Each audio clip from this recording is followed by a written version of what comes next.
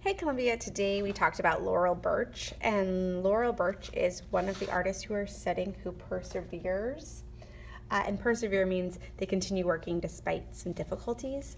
And like we saw in class, she was born with a rare bone disease that caused her bones to be very fragile and break very easily, and she suffered a number of fractures in her lifetime, which is very painful, but yet she worked through it. And I think that's the most important part to remember, is that despite the difficulty she faced, she kept creating.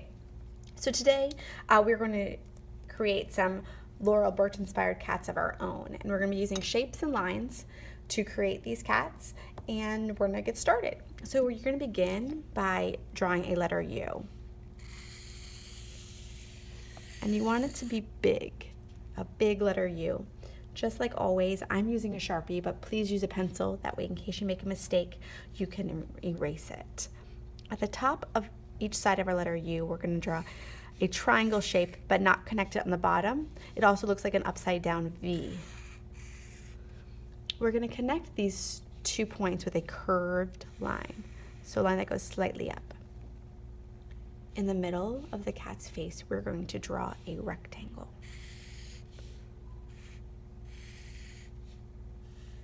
Okay. Starting from each corner of the top of our rectangle, we're going to be drawing a rainbow shape. And that rainbow is going to start at the corner and go to the side of the face.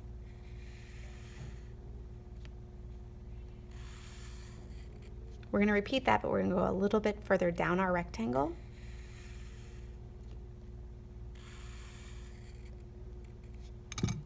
From the bottom of our rectangle, we are going to add a triangle, but we're going to use this line for the base of our triangle.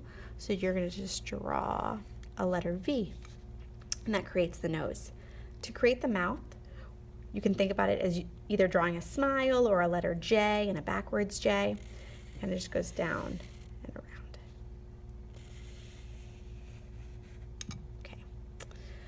On each side of the face, we're going to draw 3 whiskers. You can draw more if you'd like, but these are just straight lines, and lines are one of our elements of art. We've used curved lines and straight lines in this. Now we're going to look at the eyes.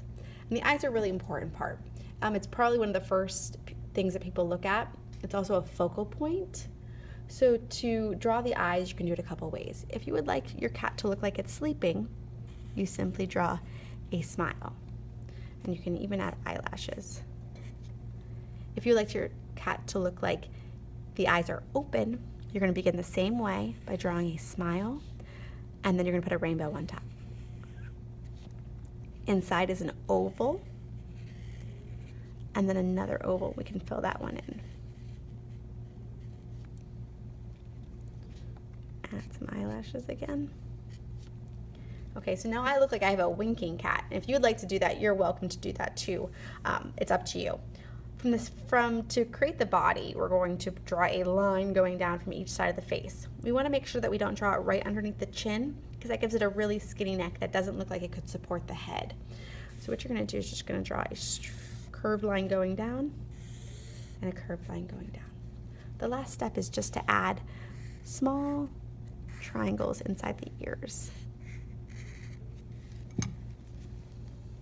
Okay, the next step we're going to work on is shading using oil pastels. But that is your demonstration on how to draw your cat. I cannot wait to see how these turn out, and you can always reference your how-to drawing guide that will be on your tables.